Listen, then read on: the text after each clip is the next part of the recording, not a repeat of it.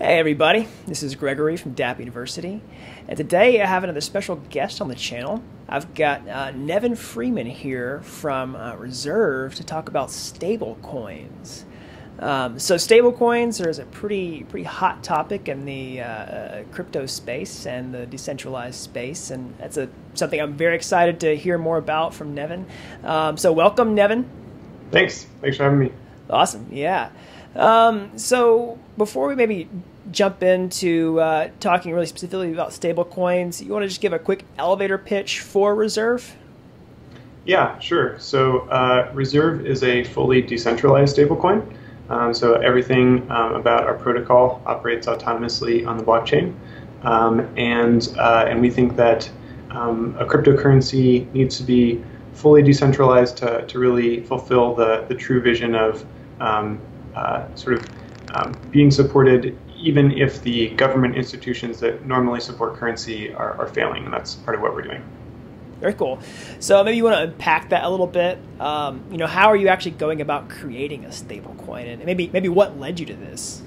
Yeah, good question. So I got excited about Bitcoin in 2011 because I heard about the design, and it was really inspiring to think of the possibility of a cryptocurrency, a currency that's just supported by people all around the world, where it's governed by code and so it doesn't depend on any normal human institution to function. And so essentially that got me wondering whether you could create a cryptocurrency that worked more like normal money. The concern with Bitcoin for me always was that it would either be deflationary or volatile in the long term, because the more it gets adopted, the more that sort of changes the market demand and thus the price. And so Reserve is really just our attempt to kind of fulfill the original basic vision of cryptocurrency. And we think that there are lots of really interesting applications inside of the crypto space that people talk about a lot. Obviously, competing with Tether and providing a token for people using distributed apps to spend a stable currency, and being a useful currency for crowdfunding and so on. But we think that the real big win, the thing that we get really excited about, is offering a stable currency to people in the developing world, where currencies are often highly inflationary. There's like 16 countries right now with pretty high inflation. And if we can offer a virtual currency to those people, we think we can give them the ability to save and sort of conduct economic activity, receive and make investments, and so on in a way that they can't right now. And that's something that if we can achieve that'd be really exciting. Very cool. So maybe educate us a little bit on how the stablecoin actually works. I mean, how do you keep a price the same with a cryptocurrency like this? Yeah, great question. So we've sort of answered that question by looking at the history of fiat currencies, where when a small country is starting a new currency, they'll really frequently implement what's called an exchange rate peg. And the point of an exchange rate peg is to basically take the stability from some other currency and kind of import it into your currency, either permanently or at least for a while people are getting used to your new currency. And a lot of people don't really know the details of how an exchange rate peg typically works. Some people think that it's like a law that says that a currency has to be worth the same amount as some other currency. And sometimes there are laws like that, but more fundamentally, an exchange rate peg is a market-based mechanism where the way that it typically works is a government will hold a bunch of assets in reserve, say dollars if they're pegging to the dollar. And the government will just say, anytime you want to trade this local currency for dollars, we will always do that at a certain rate. And anytime you want to trade dollars for this local currency, we'll also do that at the same rate. And as long as that government has enough dollars in its bank account, then it can always fulfill that promise. It can always trade the currency for dollars. And then the easy part is trading dollars for the currency, because they can just mint more of their own currency. So they'll never run out of their own currency. The question is just whether they'll run out of dollars in that scenario. Now, there's this force that is a little bit hard to understand if you haven't thought it through before, that I think is really neat and really interesting to think about, which is it's the same force that keeps the price of Bitcoin roughly the same across many different exchanges, which is if you can buy something for a little bit less somewhere and sell it for a little bit more somewhere else, that's an arbitrage opportunity, that instantaneous ability to buy for less and sell for more. Sometimes people think of arbitrage as just simply buying low and selling high, but really it's when you can do it at the exact same time. And so if the price of Bitcoin is like a little bit lower here and a little bit higher here, people will buy it here and sell it here at the same time. But if you buy it here, that purchase brings the price up. And if you sell it here, that purchase brings the price down. Sure. That sale brings the price down. And so if you're a country and you're offering the option to trade between dollars or euros or some other currency and your local currency at that particular rate, the same sort of force occurs, where anytime the market price on some other exchange between dollars and that currency diverges, there will be that arbitrage opportunity. And so someone can trade with the central bank or whoever it is of that country, and then simultaneously make a trade on that other exchange, and that brings the prices back into line. And so then, as long as that government is the one that has sort of the most ammunition to do those trades over and over again, that brings all of the different exchanges in the world in line with that price that the government is exchanging, between its currency and whatever currency it's pegging to. It's kind of the anchor that holds them all together. Sure. And fundamentally, economically, that's how an exchange rate peg works. And so what this means is that you can analyze the effectiveness of any exchange rate peg by just asking two very simple questions, and this is really neat. One question is just the sort of total value of the assets that they hold in reserve, because again, if you were to be making those trades and eventually run out of dollars or euros or whatever it is, then you'd stop being able to stabilize the market because you can't offer that trade anymore. And so people talk about like the percentage of assets held in reserve. In some cases in the past, countries have had like 30% of the total value of their currency held in reserve. But that means that if 30% of the holders of that currency want to trade out of it, then they would run out of money and stop being able to maintain that peg. And that's happened in various places around the world. So number one is the size of the reserve. Number two is the credibility of the promise to actually spend those assets depending the peg, right? Because it could be that you have 100% held in reserve, but if you don't actually continually spend that money to do those market transactions, then you'll stop having that influence on the market. And sometimes governments will have some reason to hold that money because they want to spend it on something else, or there's some political reason why they want to hold that money. And so essentially, if a currency peg, if there's enough assets available in reserve, and the person, or in this case code, that's implementing the peg is always willing to spend those assets, then the currency peg won't break. And so I encourage people when they're looking at stablecoin designs and thinking about how they work to try to figure out, well, what is the reserve in this system? What are the assets that can be used to buy up the currency if they need to? And how reliable is the process that will buy up those units of currency? So that's kind of like a major fundamental premise that has been part of what guided us to design our protocol the way we did. Very cool. So how does your protocol differ from something like Tether?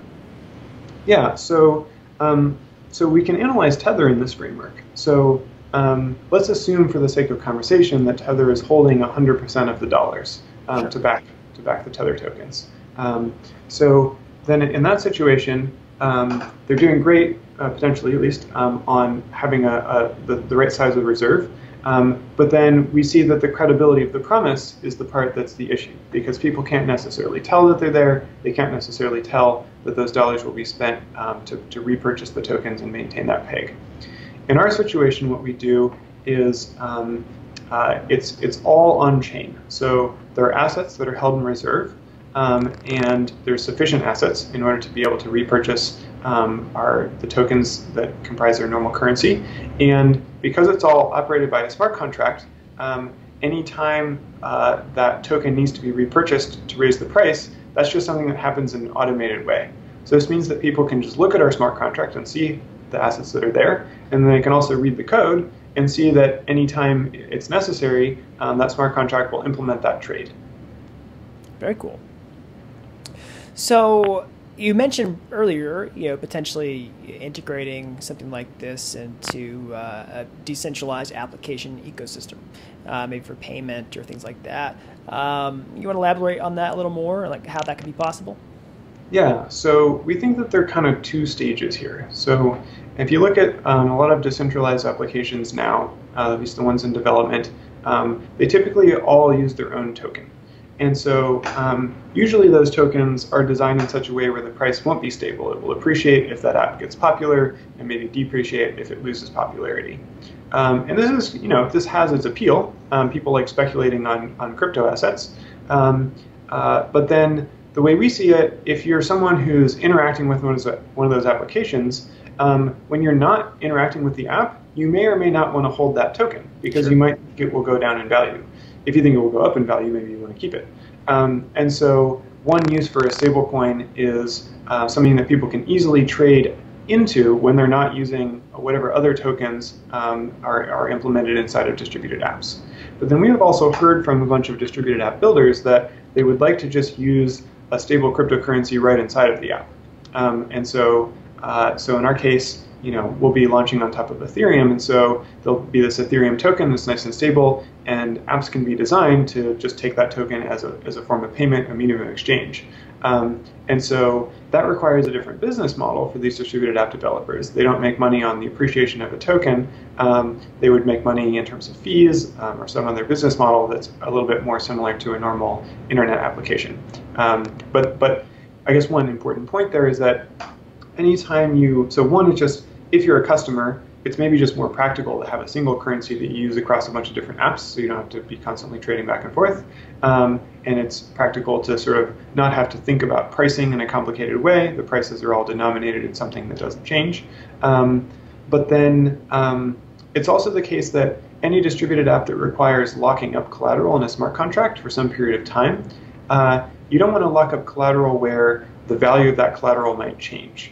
It's more convenient if you're locking up collateral that's going to stay stable in value. Because let's say you're like making a bet or you're staking in order to vote or something, you want to know that the sort of variables of the situation have to do with the app, not just like the change in value of that currency. Sure, very cool. Yeah, I've already seen this a lot with a lot of blockchain games and things like that are already doing, in-game currencies and plugging in like that. And that definitely sounds like an appealing proposition to have something that is stable that we know can, coming back and forth without having any value change. So do you see this as something that's really going to push mass adoption for distributed applications or internet money or things like that? Yeah, I think that it will certainly be a useful step in that direction. And people ask us a lot, how are you going to get people to start using this to buy goods on the internet or to buy coffee at Starbucks? And interestingly, I think that adoption is going to start in the developing world, because in the US or in other countries that have altogether pretty functional currencies, there isn't necessarily a reason to switch to cryptocurrency. It has some benefits. It's like in some cases cheaper to send, and you can send it across borders pretty fast, and so that can be pretty helpful. But for a lot of our day-to-day transactions, the current currency system is pretty good. But if you imagine you're someone in a country where there's like 20% or 30% or 40% inflation per year, that's essentially like you have to pay 20 or 40% taxes on all of your money, not just your income, on any money you have every single year. And so that makes it a really unappealing proposition to save money. And so we're excited about the idea of being able to essentially offer people a stable savings account on their phone. And we think that we can make it harder to steal than cash. So places that often deal in cash, there's like a benefit of it being harder to steal. We can make it accessible to people who don't have bank accounts. Oftentimes the reason why a person doesn't have a bank account is because they don't have a government issued ID number. And so it just makes it hard to get into the banking system. Sure. And part of the beauty of cryptocurrency is you don't need that. You can just create a key on your computer or your phone, right, and now you're in the open system. And so we think that the sort of like mass adoption will probably start in those areas where the currency is really non-functional and the thing that we can provide is actually much better. Very cool. Very cool. Well, Nevin, I really enjoyed those explanations. Where can we find more about Reserve? Yeah, so we're going to be putting more information on the internet in the coming months, but you can find us at reserveprotocol.com. There's a little bit of information about us there now. And we'll be opening up a Telegram channel to talk more to the people in the community about what we're up to. Yeah, and you and I spoke earlier. You mentioned that you have got some exciting backers behind the project. Is that something you can share with us? Unfortunately, they're still a secret, Sure. but they are very exciting, and we'll be talking about that pretty soon. Yeah. Are there any non-secrets on the roadmap that you can share with us, or is it all pretty hush-hush at this point? That's a good question. So, from the internal development perspective, it's been pretty exciting for us. We have, a whole version of our smart contracts running with our simulator. So we have like a simulated exchange and a bunch of like simulated traders, and we can see the graphs of how it works. And we just started testing that on the public testnet a few days ago. So it's not live for people to interact with out in the world yet, but we're getting there. Cool. Awesome. Well, I really enjoyed our chat today, Nevin. Before we wrap up, is there anything else that you'd like for the people watching to know? I would say that if you really want to understand how stablecoins work, which is a complicated thing, So I think it's really important to look at the lessons that can be learned from the history of monetary economics, and in particular, go study exchange rate pegs. It's super fascinating. It's totally worthwhile.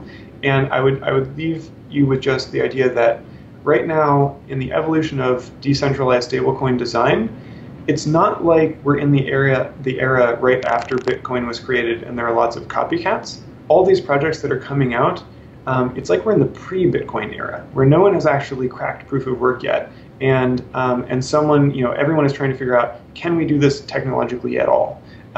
And so that means that you really have to look closely at the technological approach to any one of these projects to try to see where it's going to go. So I offer that as a metaphor for kind of how to think about the point that we're at in this overall evolution. Very cool. Very cool. I like that. Well, Nevin, I've enjoyed our chat today. Everyone, stay tuned for more from Reserve. I hope everyone found this as educational and exciting as I have. So be sure to subscribe to the channel for updates on the project and for more calls like this from talking to people like Nevin, who are in the cryptocurrency and decentralized space and who are building things with Ethereum.